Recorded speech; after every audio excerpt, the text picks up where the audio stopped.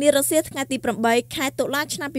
2019 នៅសាលាខេត្តពោធិ៍សាត់បានបើកកិច្ចប្រជុំគណៈបញ្ជាការឯកភាពខេត្តក្រមអធិបតីភាពឯកឧត្តមធននអភិបាលនៃគណៈអភិបាលខេត្តនិងជាប្រធានគណៈបញ្ជាការឯកភាពខេត្ត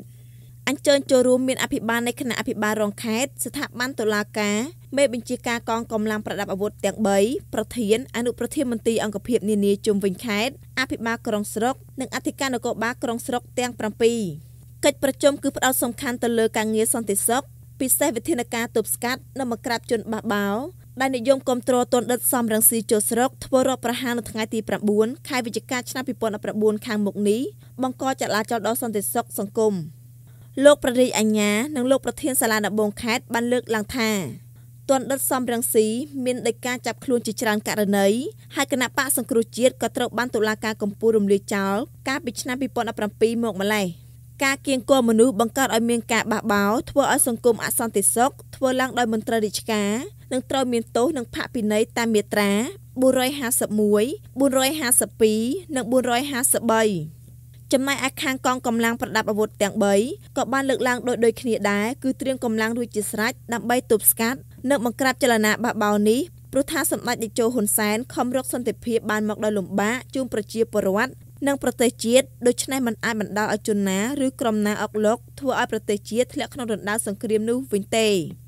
ថ្មីនេះមានសកម្មភាពដែលបំផុសបំផុលប្រមូលប្រជាពលរដ្ឋនិងអតីតយុទ្ធជននៅស្រុកតាឡូសែនជ័យស្រុកបាកាននិងស្រុកវាលវែងឲ្យចូលរួមជាមួយក្រុមគេនឹងរកការងារឲ្យធ្វើមានប្រាក់ខែខ្ពស់ទៀតផងនេះជាការបោកប្រាស់របស់ក្រុមក្បត់ជាតិដែលមានគំនិតប៉ុនប៉ងផ្ដួលរំលំរាជរដ្ឋាភិបាលដែលអាជ្ញាធរនិងកងកម្លាំងប្រដាប់អាវុធនៅតាមមូលដ្ឋានត្រូវតែដឹងនិងជួយផ្សព្វផ្សាយដល់ប្រជាពលរដ្ឋឲ្យបានដឹងជៀសវាងចូលរួមជាមួយគេទាំងប្រថុយប្រឋាននាំឲ្យអន្តរាយដល់ខ្លួនបើសិនជាជនក្បត់ជាតិសំរងស៊ីនិងក្រុមគាំទ្រផ្កាប់មុខធ្វើឲ្យប្រទេសជាតិកើតចលាចលប៉ះពាល់ដល់ជាតិសាសនាព្រះមហាក្សត្រនោះកងកម្លាំងនឹងត្រូវកំទេចចោលតែម្ដង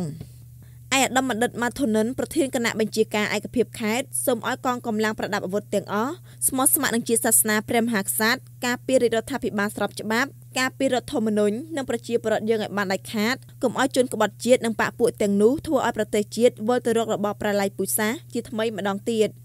ជាមួយគ្នានេះក៏សូមឲ្យបងប្អូនទាំងអស់មេត្តាប្រុងប្រយ័ត្នឲ្យបានខ្ពស់ចំពោះជនខិលខូចមួយចំនួនដែលមានចេតនាយកបងប្អូនធ្វើជាខែលដើម្បីការពារនៅអំពើល្មើសច្បាប់របស់គេដោយមិនខ្វល់ខ្វាយអំពីសុខទុក្ខនិងអាយុជីវិតរបស់បងប្អូនជាពិសេសការចូលរួមទទួលដំណើរជនក្បត់ជាតិសំរងស៊ីដែលជាទង្វើល្មើសច្បាប់នៅថ្ងៃទី9 ខែវិច្ឆិកាឆ្នាំ2019ខាងមុខនេះ